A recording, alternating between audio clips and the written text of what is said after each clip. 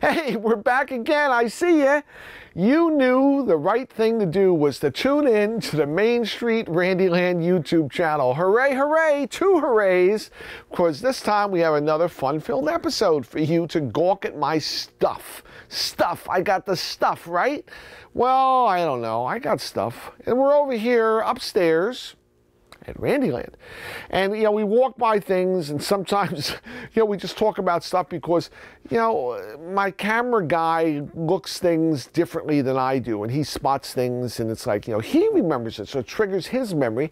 And although all these things trigger my memories, it's interesting when it triggers somebody else's memories. So other people have memories along this line too, and everything has some kind of memory that's going to trigger along with somebody. And what did he spot as we're walking along? He spotted an Atari Fire Truck. Yes, there it is. Now, the Atari Fire Truck, it's kind of a short machine, isn't it? Look how low that steering wheel is. It's your traditional Atari, you know, steering wheel and your volcano push buttons there that light up. You can push the button for, you know, so you got the horn button over there. I mean, it's a pretty cool game. Well, it's low because it was a sit-down video driving game. And over here is the other part of it. This is the front part of it. So you would sit in the seat there, and then the next part of it would be standing here. So it was actually a 2-player possible game. So the guy who's sitting in the chair is holding the steering wheel of the other section and driving on the monitor, but the guy here is standing looking over his head and driving the same fire engine on the same screen. Well, how does that happen? Well, those of you who know about big cities know that big cities have tall buildings, and when you have tall buildings, you have to have tall ladders. So fire trucks have really, really long ladders attached to them. Ladder trucks do anyway. So in order to get around these city streets, which come, you know, to blocks, and they're all like a grid, they can't make the turn at this really, really long fire engine. They can't make that turn. So they have a guy standing on the back of the fire engine, where the ladder is, that has his own steering wheel that is steering the wheels of the back of the fire truck. So when the fire truck makes the turn, the front makes the turn, but the guy in the back is going to let the back still go straight, and then he's going to turn so it goes over that. You know who did this one time was Kramer. Kramer on Seinfeld. You can see him driving the back of the fire truck. Of course, he crashes because it's Kramer and he doesn't know how to drive the back of a fire truck, but he's on the back of the fire truck trying to drive the back through the streets. Well, that was the premise. Listen. Do you hear it? It's the fire trucks. They heard us talking about them. There's someplace outside going by. Well, the Atari Fire Truck was a game based on that premise, where you have 2 people driving the hook and ladder for the fire truck. So the guy in the front is driving the front, the guy in the back is driving the back, and you're going through the city streets. But what's interesting about this game was the fire truck itself is kind of stationary on the screen. And yes, the front will turn, the back will turn, it'll swivel a little bit, this, that, and the other. But what changes on the screen is the scenery grid.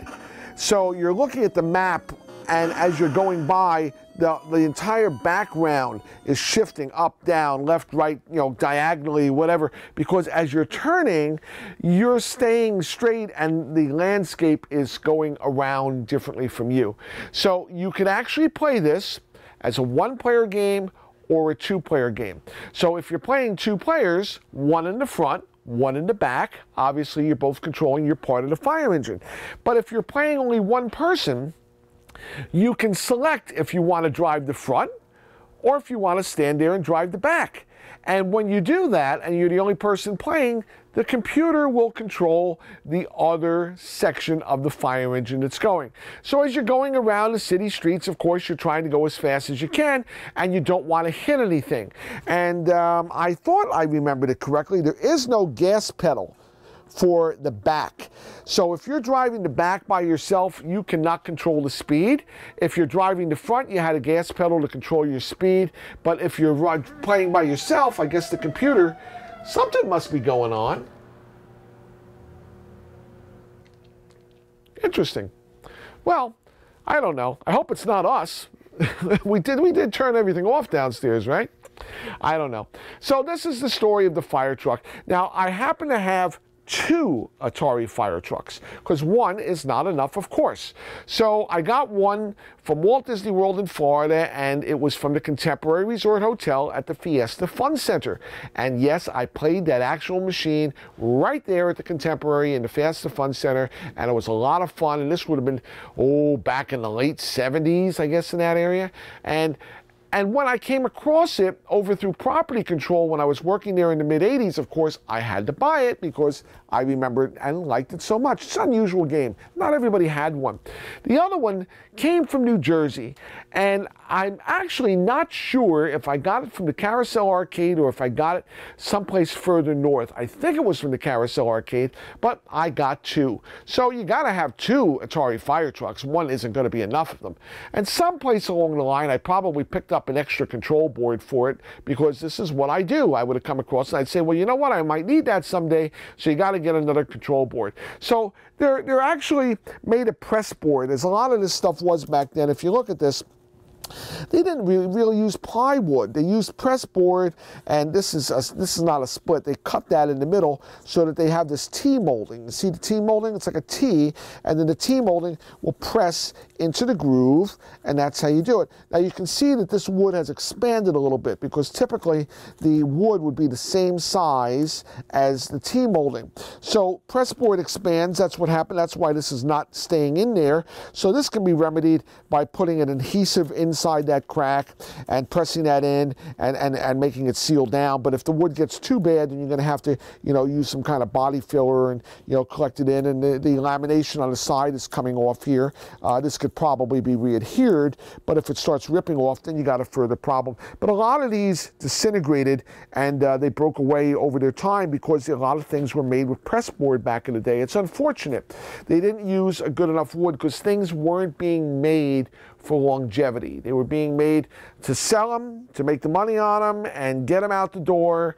But back in the day when things were more craftsmanship oriented, the older games of the 40s, 50s, and 60s, they used real plywood in almost every instance, and those games have stood up far better with the test of time.